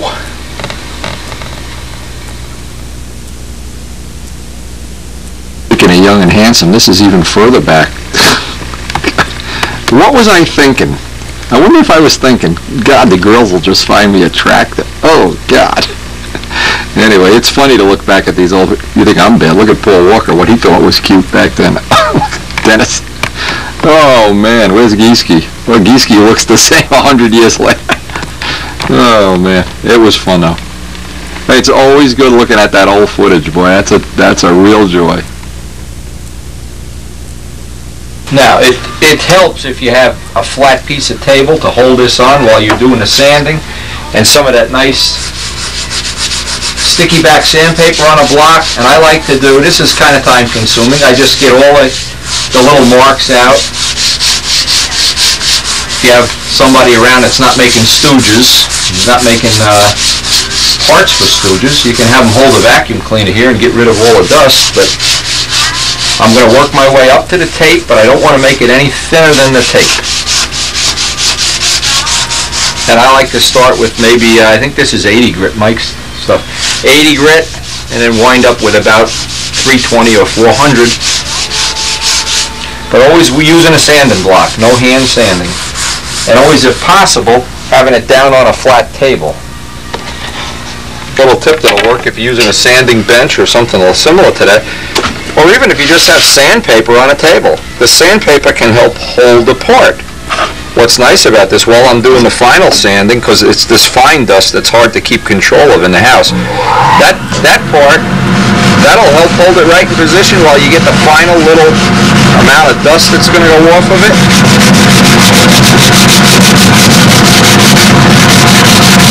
Well, I wish I could go back over the years and replace all the flaps I made.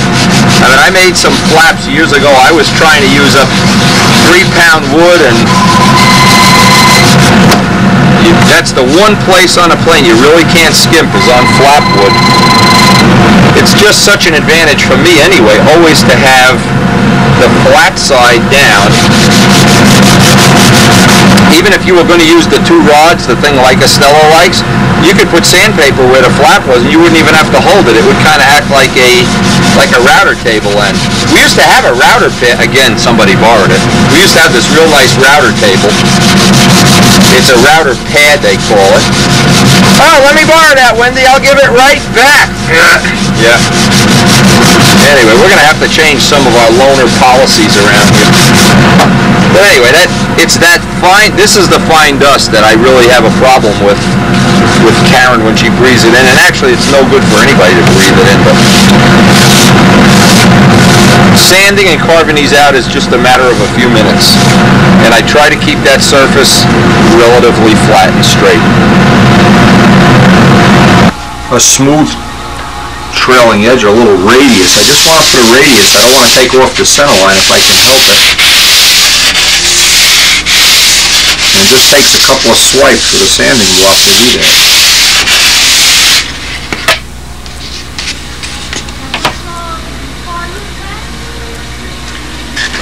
The thing you don't want to do is hold it up in your lap or hold it in your hand or something where you can even sand a bow into it. And I'll do all the final sanding with this big long block.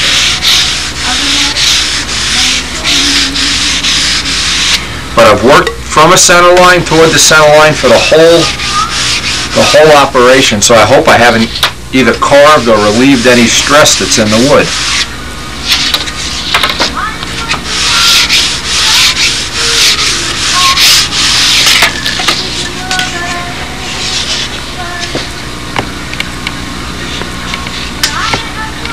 Again, the most important thing is the quality of the wood.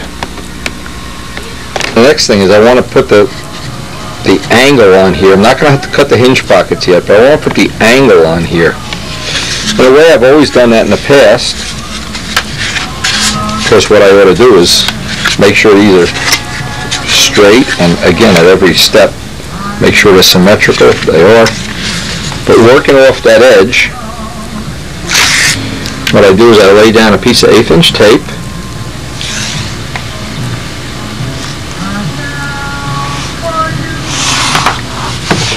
Now that 1/8" tape sets this piece of tape in place, and of course you could use another piece of 1/8" if you wanted to. You could use a piece of anything. It's just going to set this edge.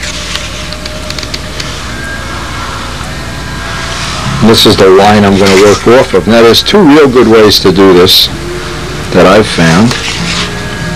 Just get this right to the edge.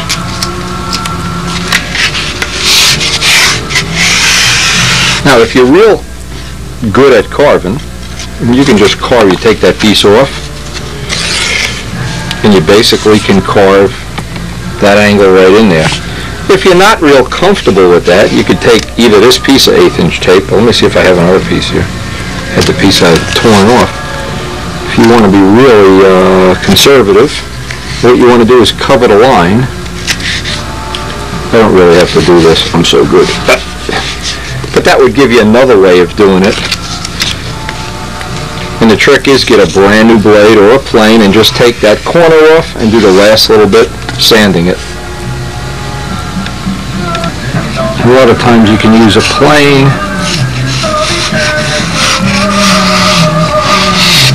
Just to get the corner off. But the last little bit you almost always have to do with a sanding block. I always like to hold a plane on an angle, not straight. Set it for a very small cut. I'd rather take a lot of small cuts.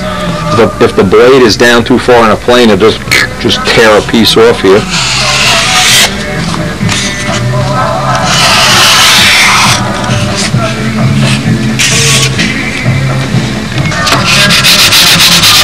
the last little bit. You can actually feel when you're rubbing up on the tape. And I like to leave the line on. Just work my way right down the flap, and then using the final thing, using the really long sanding block, that would give me a nice final edge on there.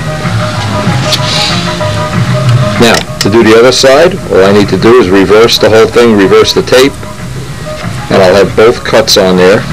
Once I take the tape off, this edge will be a 1/4 inch, this edge will be an 1/8 inch, and that should be about as good as I'm going to be able to get a flap, making it out of balsa wood until we get time to do more of the Nomex testing, and we will be doing that, of course.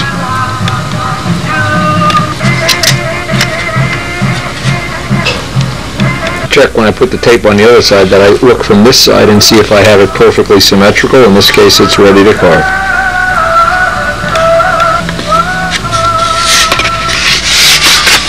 We got a radius, a nice radius on the trailing edge, and this angle cut. This is Talk Radio, 1110. What's left now is to make an exact copy of the same thing on this flap, and we should have our flaps in rough cut form. Make an exact copy of this hinging system with the removable pin and with the taped hinge. This is what we're trying to replicate.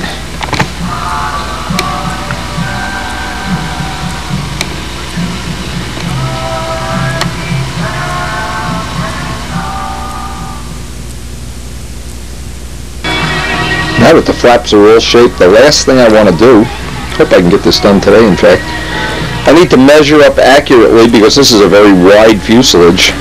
A stock horn is probably not going to be wide enough. And make up the horn. Well, it might be an interesting little sidebar in case you want to make up your own custom one-of-a-kind horns.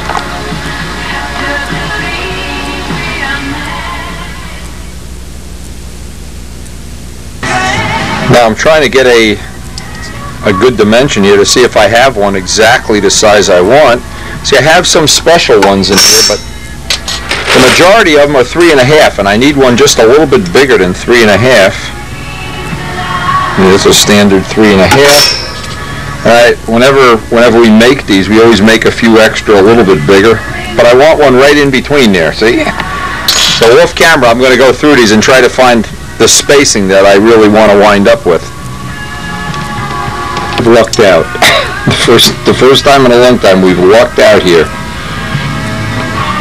Because that fuselage is so wide, and I want to have a little bit of balsa between the end of the flap and the fuselage as a fine tuning. What I did with Miss Ashley, and it was a mistake, I made this horn almost rubbing on the side of the fuselage because I wanted a tight gap.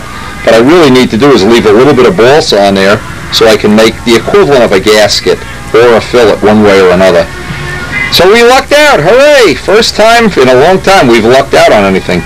Now the first thing I need to do, I'm going to drill out this bushing and put in an 1/8 inch bushing. The reason I want to have an 1/8 inch bushing in here, so I'm going to have the choice, and the same as Miss Ashley and all of our other planes, Spitfires and everything, I'll have a choice of taking a little piece of tubing in or out and having slop or no slop, and that'll be all built into the flap horn. These are precision 1/8 inch bushings, and I want to get the drill size exact. It's a 143. Because this is going to be my method of getting slop and no slop into the system. I'll use an 1/8 inch piece of copper tubing in there as a bushing to set neutral, and then when I want to have slop, I can take that little piece of bushing off. This fits in there. It's a real nice precision fit. And now what this is going to do, this will be my little bushing over the 3/32 wire. So when I take this piece it'll wind up being a little piece of tubing. When I take that piece out and put 3/32 wire in here, I'll have exactly the amount of slop that I know has worked well for me in the past.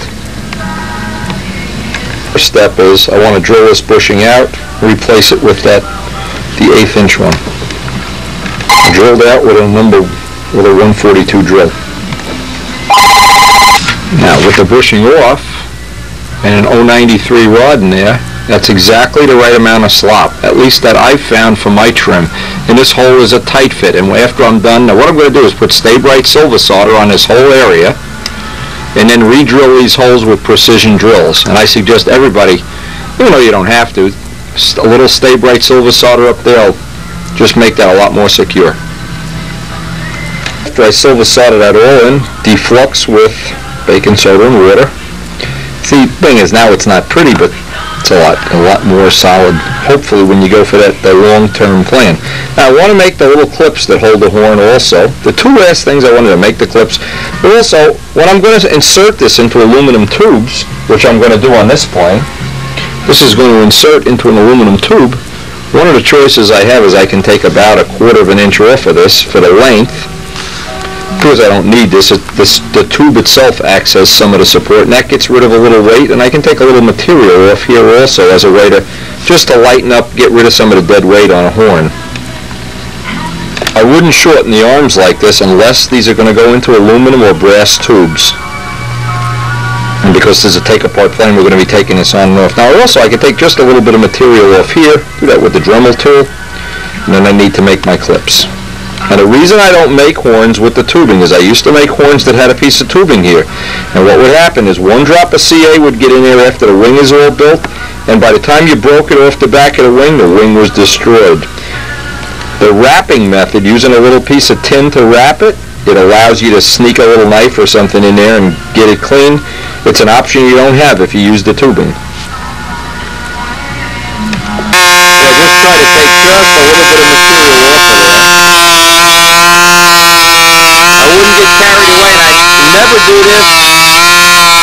this if you're not going to use aluminum tubes on the flat.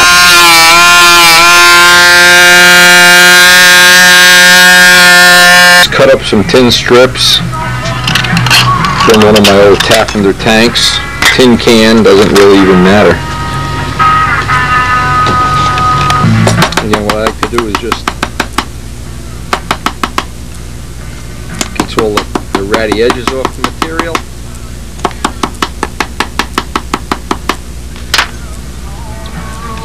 I just use some kind of flat nose plier. The reason I like this system much better than tubing is I can get in there if I have to, and I'll put a drop of that Warren Walker oil in there, because if that glue gets in there while you're working on a machine, and you can't get it off the back of the wing conveniently. Now if you make it too tight, and it looks like we've got it pinched a little bit on the tight side, usually just touching it this way, and you've got it. So you can adjust your clearance by just pinching it this way. Always roughen that up, make it like a washboard with a parting wheel. Just roughen this up, and we'll be ready to install this on the back of the wing.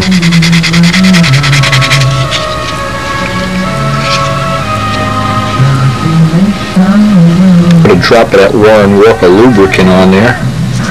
Make sure that the purpose of that is so I don't wind up, and how easy it is. The first time it happens to you, you really get annoyed. I don't want any chance that CA is going to stick on that. As an example of how this final stack of sand, you can't feel that at all. Now, even on places like the leading edge, look how that powder's off. Isn't that nice?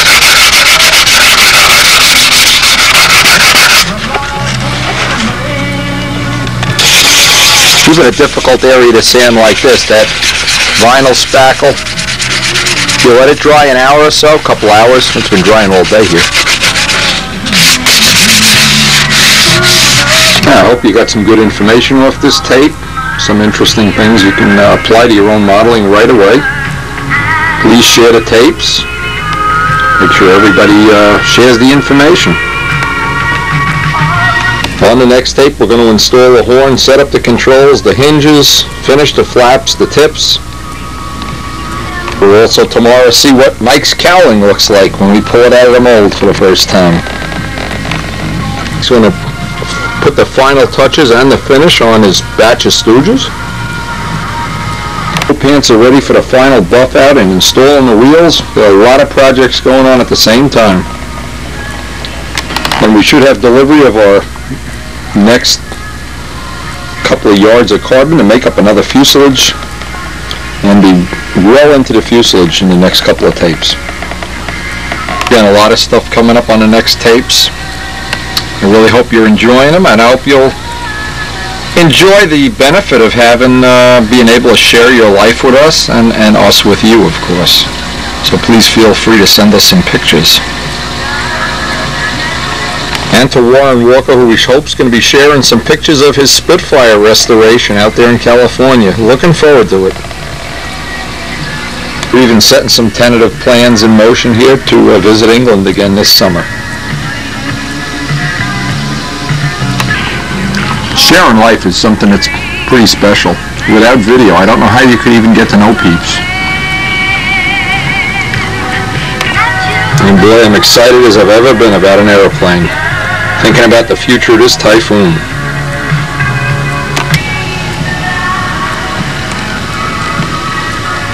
Just one of the things, a little sneak preview of what'll be coming up soon.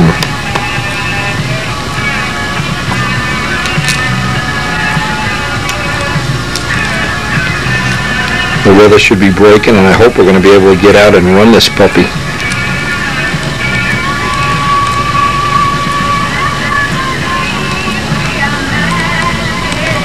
A special thanks to Elliot Scott for a generous gift of this motor for Christmas.